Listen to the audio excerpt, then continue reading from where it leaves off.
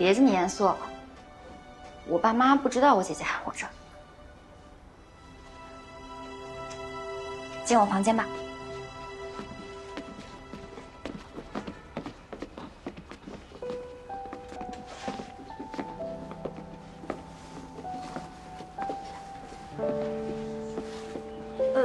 大家随便坐。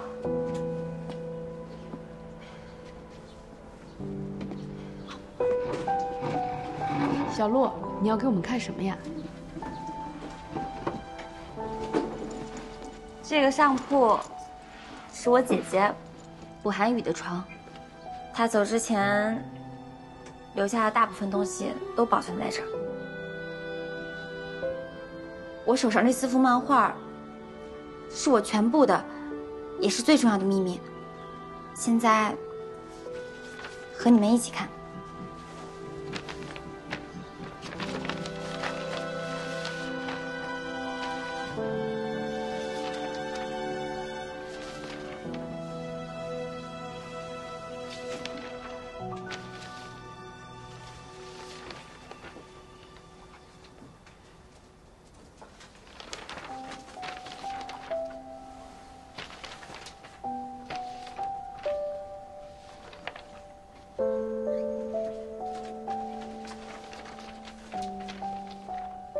这是我姐姐被外星人抓走以后，用漫画记录下的世纪大战的场景。2000年的第1天，我收到了这4幅漫画。当午夜的新世纪钟声敲响12下，当庆祝2000年的烟花绽放在夜空，中华世纪坛的数万群众和分布在各地的12亿国人发出了震天的欢呼与呐喊。姐姐，他们期盼已久的21世纪终于到来了。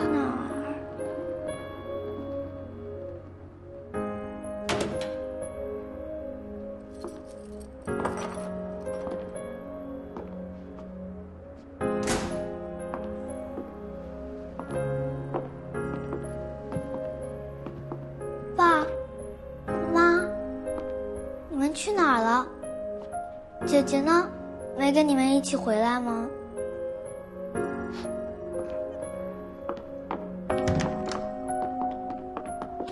你这是干什么？不是说好了回家以后不能这样？你居然让所有人死！阁楼东铺，有信到了。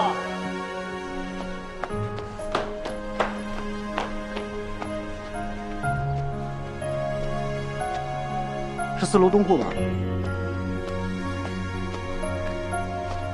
谢谢。不客气。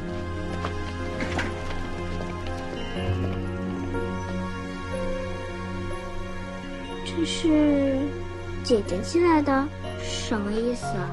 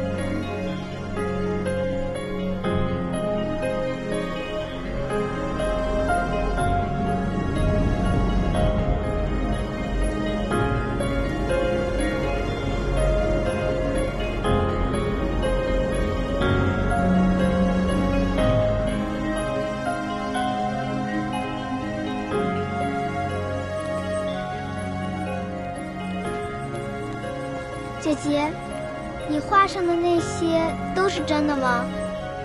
小鹿，总有一天，我会回到你身边。总有一天，我们还会在一起。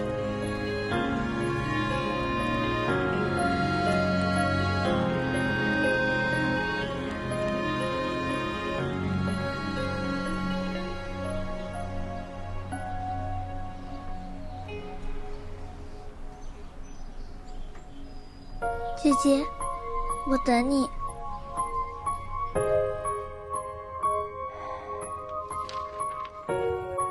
也是从那个时候开始，我喜欢看天空，看星星，因为那样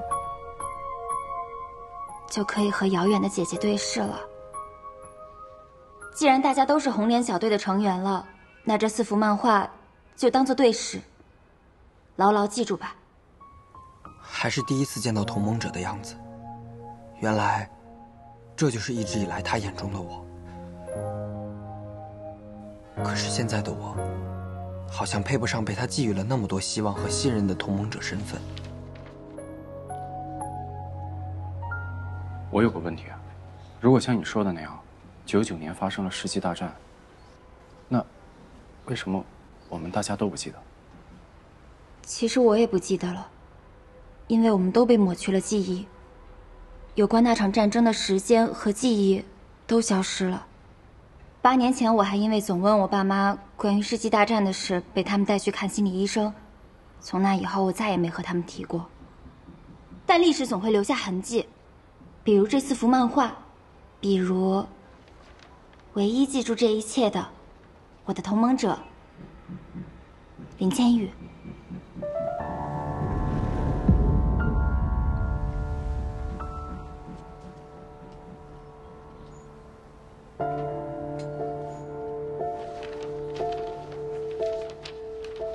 啊，是我。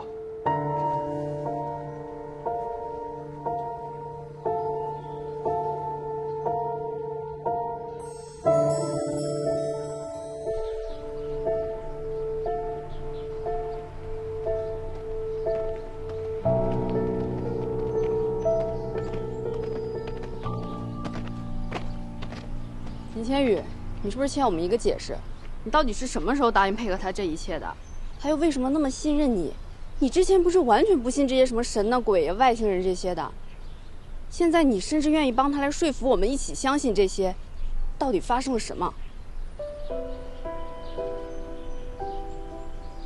我们看到的那4幅漫画中，有一个同盟者的形象，就是我。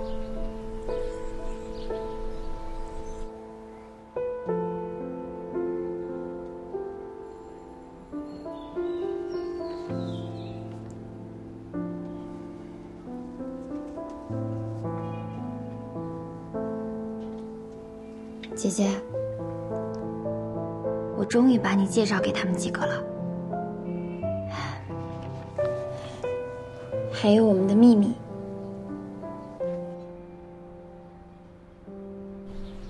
咱们之前看到的那台 BP 机上奇怪的内容，其实是我姐用金木老师自制的传呼台发的。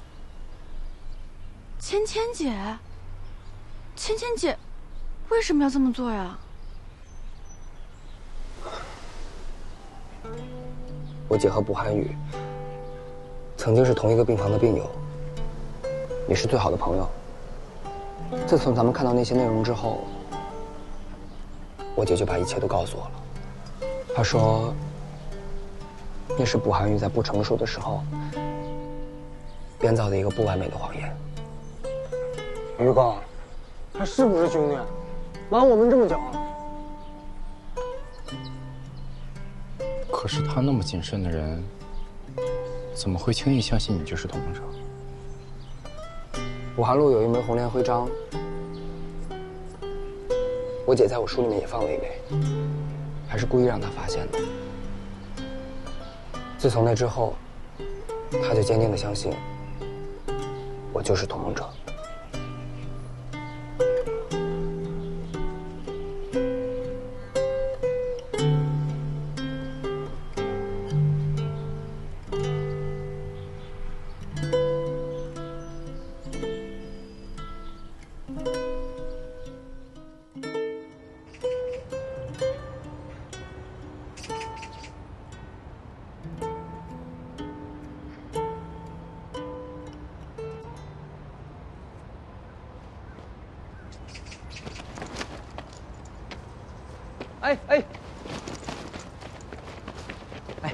圆姐，醒醒！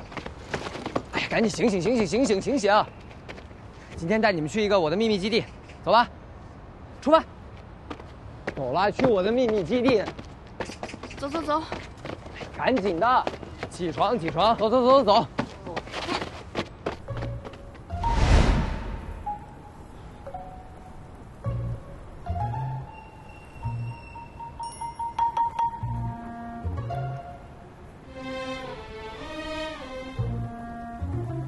于哥，这就是你说的秘密基地啊？我以前看武侠小说的时候，就特别喜欢这种藏着武林绝学的秘密基地。主角进去之后，就能练就盖世神功。啊，屠龙刀。哎，我的天！我以为我是来好好学习的，没想到我是来渡劫的。我觉得这地儿不错啊，安静。现在距离期末考试只有10天了，从课本讲起根本来不及。我们直接按照考试流程做卷子，一会儿我再针对你们薄弱的地方查漏补缺。走。好的，老师。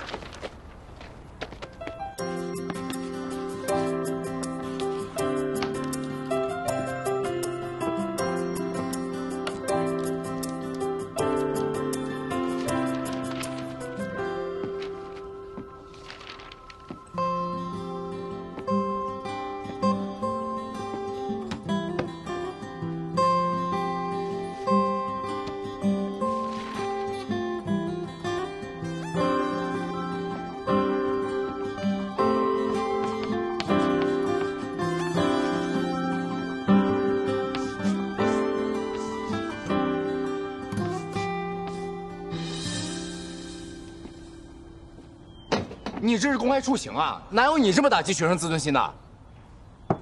自尊心是靠自己挣来的。10天以后，你们要拿到这个分数，站在主任面前，才能得到别人的尊重。在未来的10天里，我帮大家一起努力，提高30分。哎呀，叫我们上哪儿逃了这30分去啊？10天30分，每天提高3分就够了。每天多做对一道选择题，这30分不就有了吗？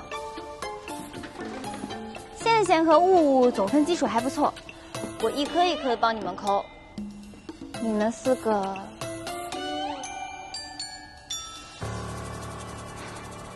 每个人挑自己觉得最有希望的2颗来攻，这样才最有可能在10天之内提高30分。哈喽，老师。你确定你会我们高3的题？高3的教材我早就自学完了，所有的资料、所有的笔记都在这里，你们随便看。好，我马上就去印传单，多招点学生来我们影院补习班。天才名师授课，10天突击30分，让我狠赚一笔。发家致富，从此走上人生巅峰。好了，大家都不用考试了，回家吧。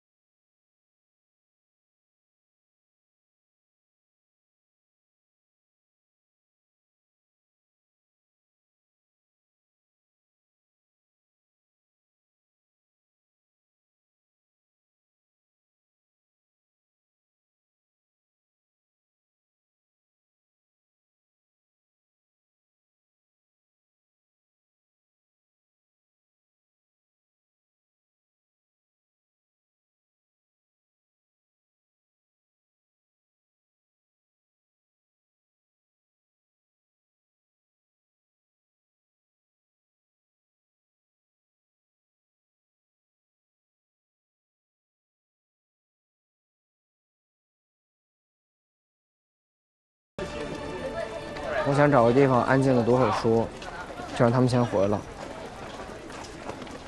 刚才的卷子你都批完了？我的分是不是还不够？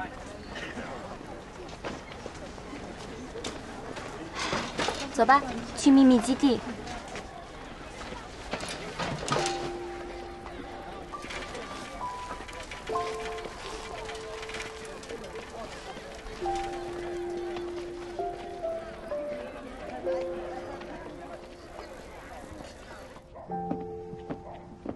来这儿干嘛？陪你练盖世神功啊！啊？这里虽然没有武林秘籍，但是有天才名师补传录，一晚上帮你速通盖世神功。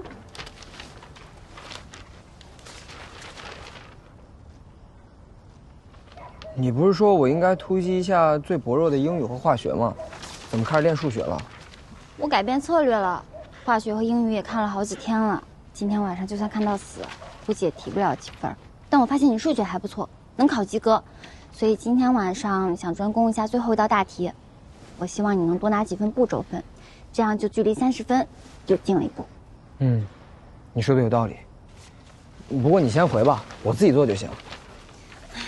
爸妈出差了，今天晚上不着急回去，没关系。我不是说这个，我是说你也给老师立了军令状，我怕你今天睡得晚了，你明天影响发挥。陪你复习，等于我自己也复习了一遍。快试一下这几道大题能做出来多少？行，现在就开始。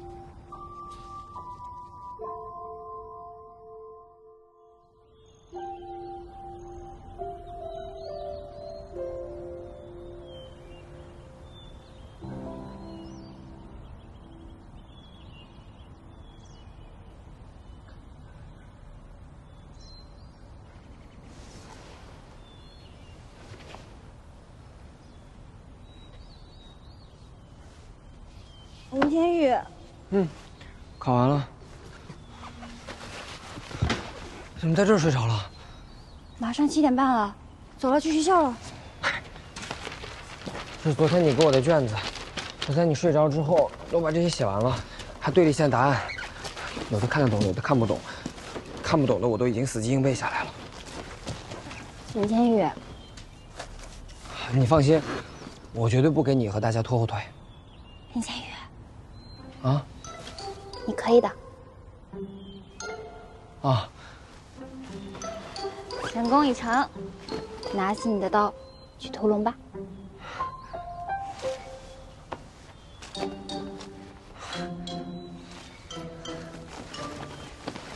走。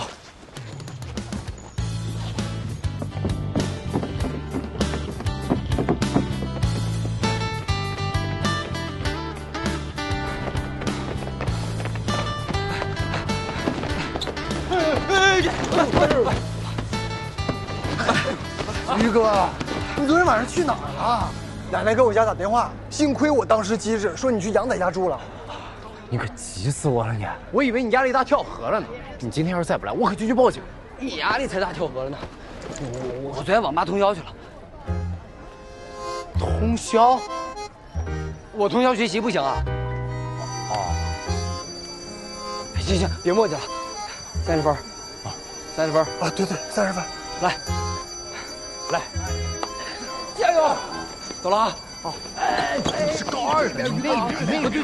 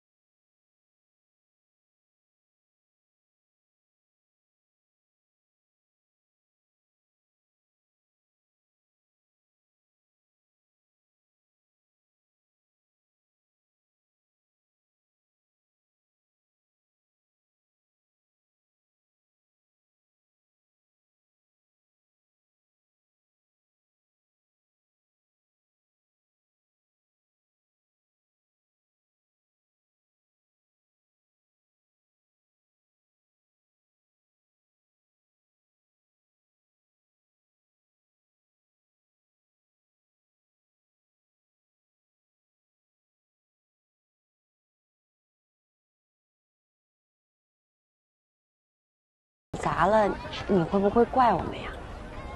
跑砸了，对啊，那我不得气死啊！还要把你们狠狠揍一顿。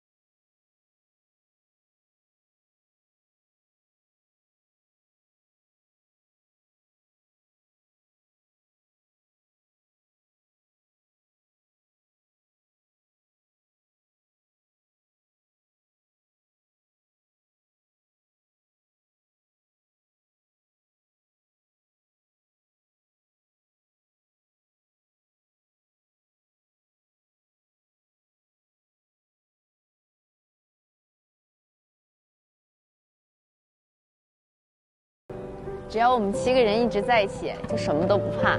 我加油，虐他俩！厉害，我进步很大。咱就按这样玩了，哪有做饭好玩啊？你下一次带着草草来，肯定比现在投的准。于哥，放榜了！放榜了！放榜了！快！放榜了！放榜了！走！快点！走！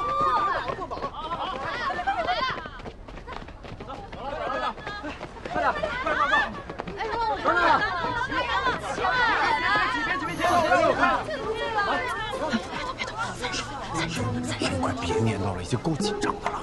是高考，紧张的要吐了。我也是。学霸，第一次看你这么紧张，跟大家一起看吧。你管我呢？你不也过来看吗？我是来看你成绩的。早就听说你立了军令状，要考692了。借过一下。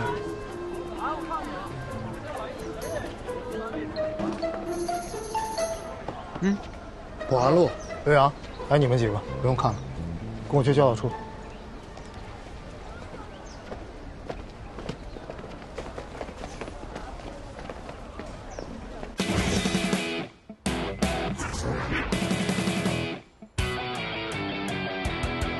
期末考试成绩已经出来了，你们的成绩单，我跟2位班主任老师也已经拿到了。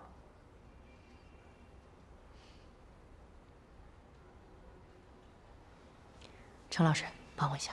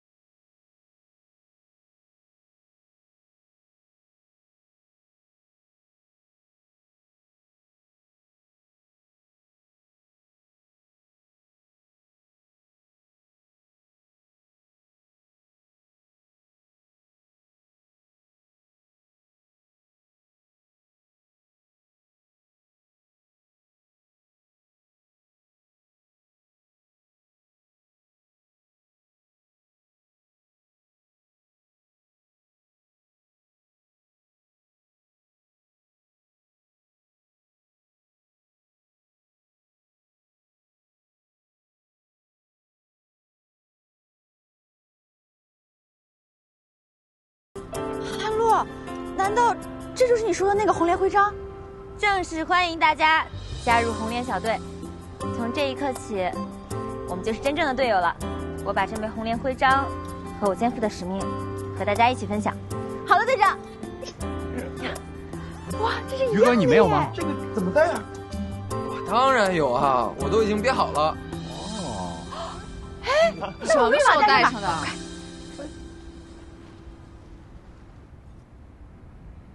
哎，有流星！啊？有流星！哇，流星！流星！你们看看。哎，我们要不要一起许个愿啊？我现在看见流星，我都根本想不起来要许愿，因为我满脑子想的都是上面会不会有外星人。快点，快点，快点，快点，快点！这次考试是我们赢下的第一站，未来我们也会一直赢下去的。你的愿望就只有考试啊？那好不容易看着流星，总得说点什么吧？红莲小队必胜！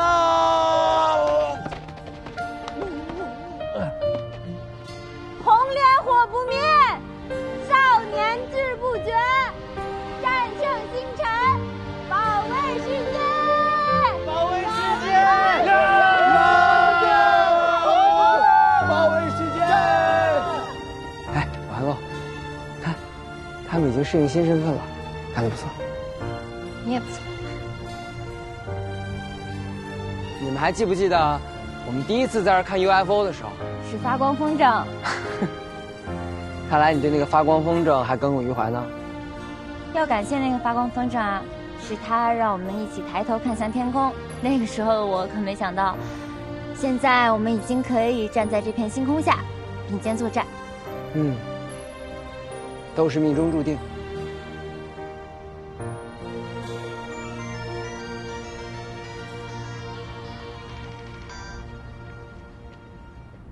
喂，爸。